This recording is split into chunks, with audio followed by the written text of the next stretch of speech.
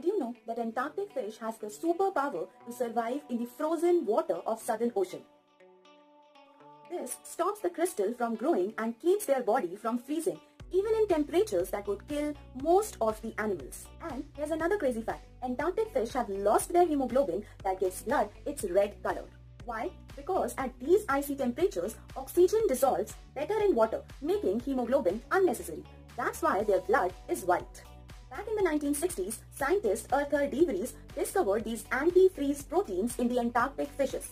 But it doesn't stop here. AFPs aren't just present in the fishes. Bacteria, fungi, and even crustaceans have them too. Now, businesses are exploring how AFPs can revolutionize the world, from making crops more frost-tolerant to increasing the frozen food shelf life, and even improving cryosurgery techniques. Stay curious and don't forget to hit like and subscribe for more mind-blowing science facts. See you in the next one.